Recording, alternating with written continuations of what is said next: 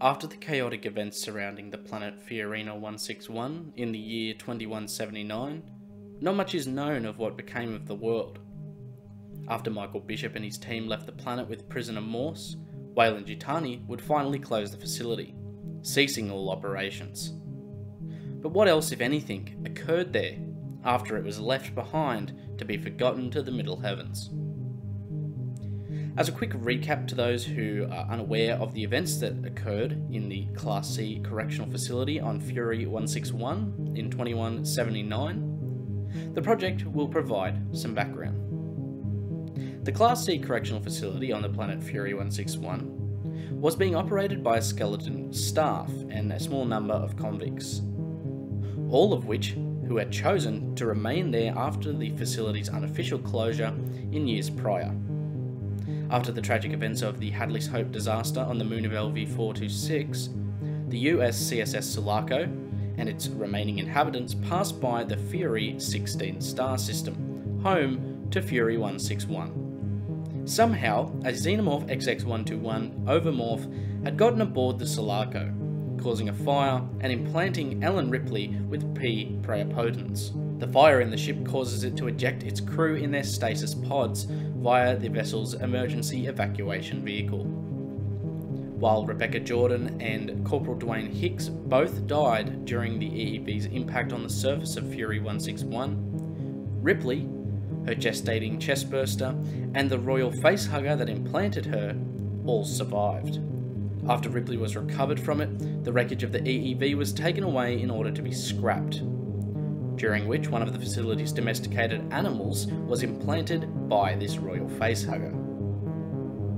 Eventually, a xenomorph XX121 runner type is born from this creature, and the runner proceeds to cause havoc across the facility until it was dispatched by Ripley and the surviving convict inmates.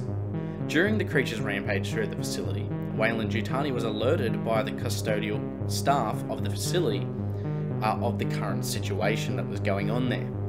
And so Michael Bishop and his team of dog catcher commandos were dispatched to possibly procure a specimen of XX121 for study.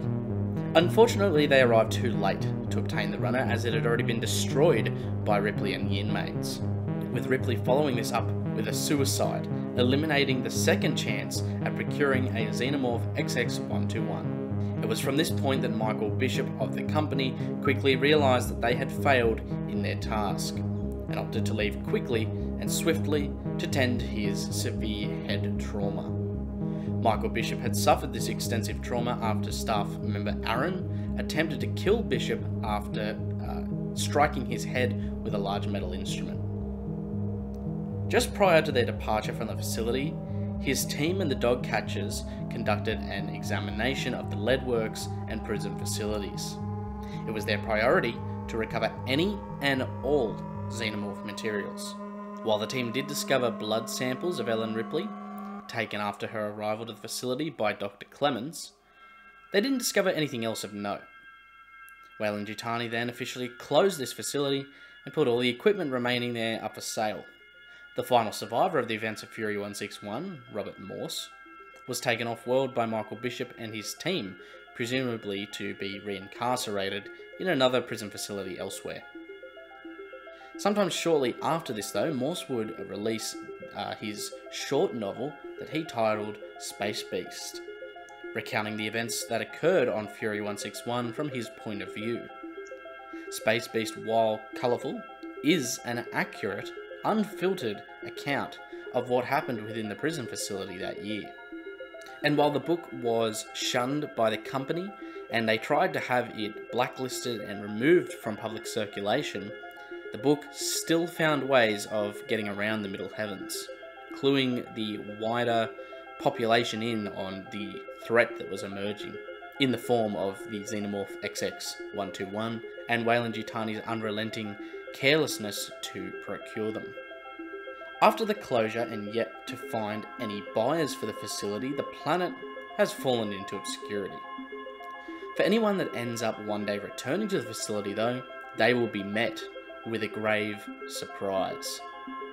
It turns out that the dog catcher team with Michael Bishop were not thorough enough with their search of the facility.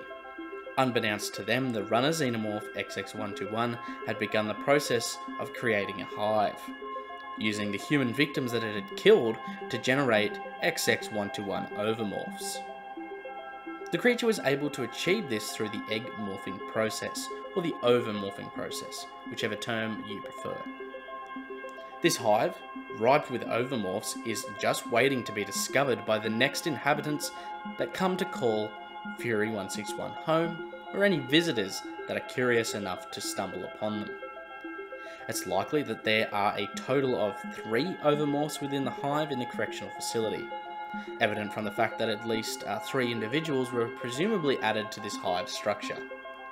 These include prisoners Boggs and Rains, as well as Superintendent Andrews. If you're wondering why the Fury Runner would have done this, well, it's really quite simple. The runner was preparing for the next generation of its kind. Lone drone stage xenomorph XX121s have been shown to be drawn instinctively to create hive structures, either ready for a coming queen, ready for when it might molt into a queen, or creating a contingency of overmorphs ready to spawn the next line of drones. One looming question that has been posed to us is, if this hive existed at the time, then why didn't the dog catchers find it? How come they missed it? And while we can't say exactly due to a lack of sufficient data, there are 2 main possibilities that I see.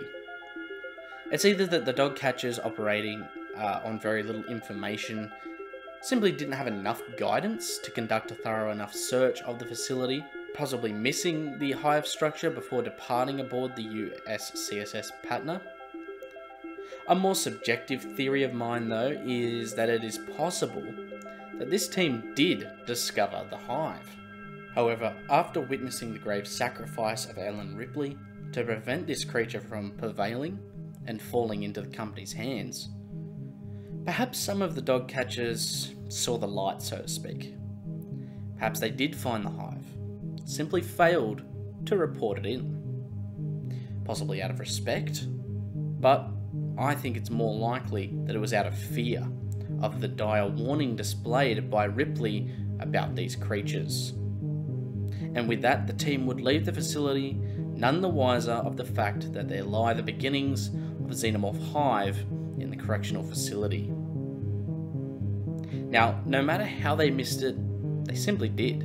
And now, with Robert Morse's Space Beast novel spreading throughout the Middle Heavens, it's only a matter of time before some interested party comes searching for a deadly prize waiting to be stumbled upon. Before you go, I wanted to let you know about the ACHERON Colonial Marketplace, the one-stop shop for all Project ACHERON merchandise. All proceeds go to fund our future endeavours under the project, so if you want to support the channel and look good doing it, pick up some ACHERON merch. But what other data logs would you like to see? If you have any ideas or have any questions to be answered, please leave them in the comments or contact me directly through the Project ACHERON Discord. If you enjoyed today's segment, please leave a like and share the video. And if you really want to support what we do here and gain access to a bunch of awesome rewards, consider becoming a Project ACHERON channel member, like Project Director Chris Dasinger and team member Raunchy. I hope to see you all here again very soon, but until then, this is the ACHERON Project signing off.